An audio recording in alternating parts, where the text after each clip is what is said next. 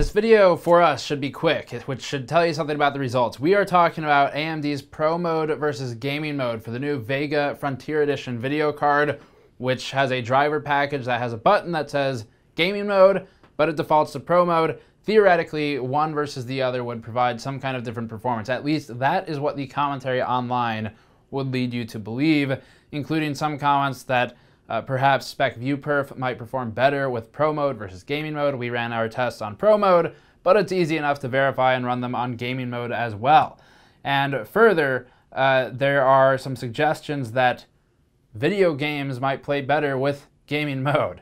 So we're talking about all that. We're going to put all that to rest. There will be a few charts, but the data is so consistent that there doesn't need to be a lot of them, and that at the end of the video, I'll give you some more opinions and commentary to at least add something other than some simple data points. But before that, this is brought to you by our Patreon backers at patreon.com/gamersnexus. Thank you to those of you who help us there. You can join our community Discord by supporting us on Patreon, where we have a chat that I hang out in most of the day. So check that out, or go to store.gamersnexus.net to pick up a shirt if you want to support us that way instead. Our initial round of testing for the review and the follow-up round for the clock-for-clock benchmarking of Fury X versus Vega used the, we'll call it appropriate driver mode for each set of tasks. So the professional production applications were in Pro Mode, and likewise games were in Game Mode. Now, we're toggling between them for these benchmark numbers. A quick note here, the immediate difference between switching modes is a UI change. It basically, Pro Mode is a slightly changed version of Radeon settings. If you have an AMD card, you probably know what Radeon settings looks like. The Gaming Mode is identical to that, including Wattman, including Radeon Chill, and really every other tab on that page. Pro Mode removes Wattman, but you can still overclock. You just have to do it with a third-party application. So Wattman is removed from the interface. It's still installed. They just take the button off the interface, and I believe Radeon Chill is also removed from the interface with Pro Mode enabled. So that's the immediate visible difference. It is a UI change. Other than this, the implicit change would be that there is some form of impact to your performance in either task, gaming production, and that seems to be a common thread with some of the discussion online.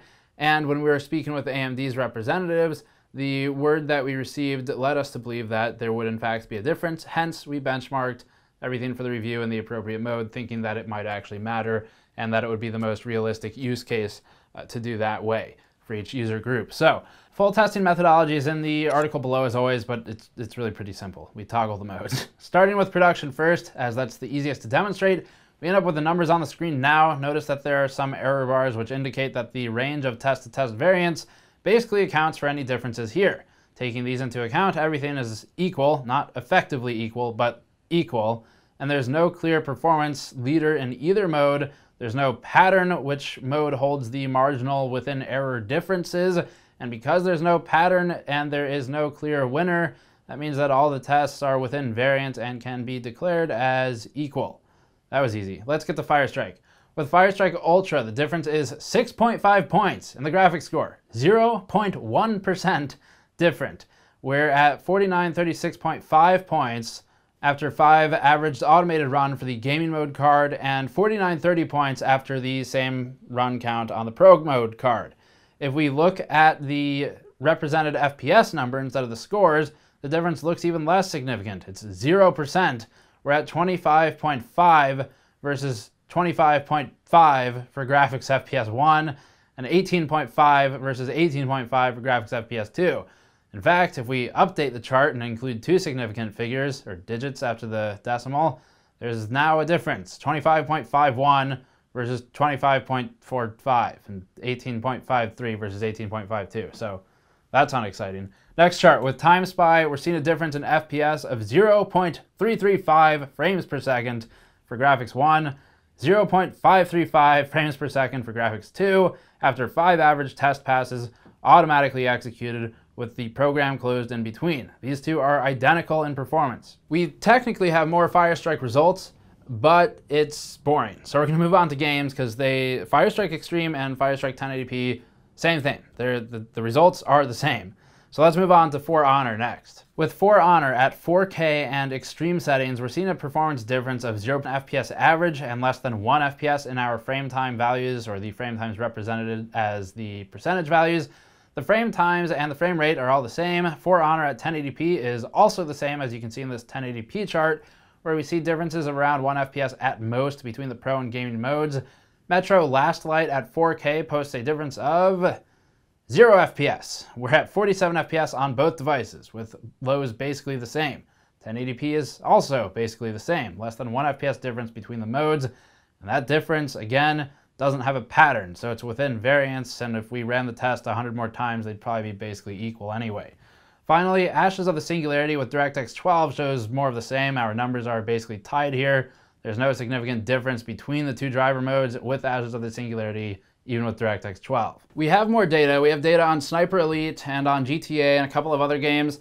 I'm going to save you the time of watching and me the time of making the charts and tell you that they're all the same.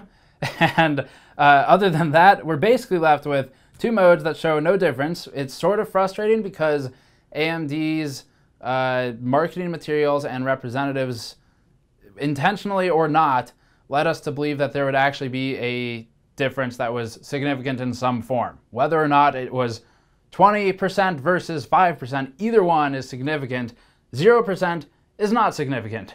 So a little bit frustrating there. And the reason why is because if this is the ultimate goal with game mode versus pro mode, if this is the end game for AMD, it's almost insulting to the professional end user, because they receive the card and they can turn on Pro mode so that they can use Premiere or Blender or CAD software or whatever it may be. All that does is take away overclocking, one would assume, so that they don't hurt themselves by mistake or something like that. Otherwise, why? Overclocking, sure, probably not too common in that kind of use case, but also why take it away? You're just adding driver complexity to a driver package which is clearly already very buggy. Wattman doesn't even overclock correctly. It downclocks HBM if you downclock the core, or overclock the core, or really change anything. So Wattman's already buggy enough. AMD, you guys have enough to fix. There's no point in adding a button that flashes the screen black to make you feel like something has happened, and then removes Wattman and I guess Radeon Chill. That's what this comes down to. It does nothing. And here's the thing, if that's the goal, it's a gimmick. If that's not the goal, and AMD plans to do more with game mode and pro mode, for example, incorporate whatever driver updates they may have for games in the future, maybe that launch with RX Vega, maybe they improve gaming performance and those aren't included for whatever reason when pro mode is turned on. If that's the goal, now we're talking about something useful. But it shows that this driver package was fully unready to launch with Vega Frontier Edition. I mean, we're pretty neutral and didn't share too much of an opinion in the Vega review, didn't share too much of an opinion in some of the other content, but the opinion is here, and the opinion is the driver package was not ready. That's clear from looking at this. Either the pro mode and game mode do something or they don't. If they don't, it's stupid and pointless. If they do, it wasn't ready.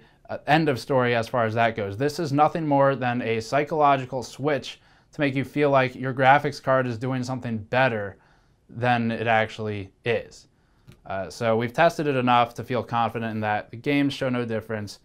The production applications just through SpecVPerf show no difference. We did not retest Blender because we're having enough problems with Blender and Vega drivers already. I know the Blender team pushed patches, but they're not perfect. It still crashes with certain types of materials or effects that you can render in that application. So we are not seeing a difference. If someone is seeing a difference, I would love to hear about it so that I can test that same application and that same use case and report it and tell you all about how great the two modes are. But as it stands now, from our testing today, no difference. So thank you for watching. As always, you can subscribe for more. Patreon.com/GamersNexus to help us out directly. Store.gamersnexus.net for shirts. And we will have more Vega coverage going up. If you missed the review, go watch it. It is pretty straightforward, straight shooter, neutral review. goes over all the details, and then tells you why you should not speculate about RX Vega's performance because it's too soon to call, and then come back for the RX Vega review. I'll see you all next time.